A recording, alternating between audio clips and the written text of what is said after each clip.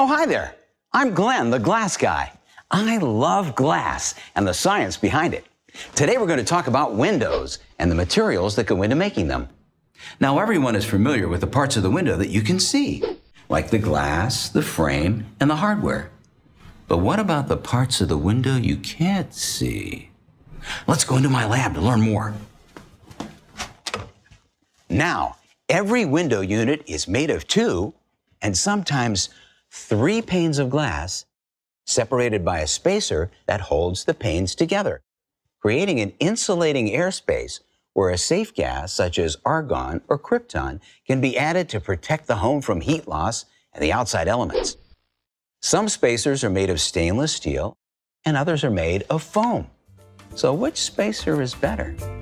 We're going to test both spacers' strength, durability, and thermal performance to find out.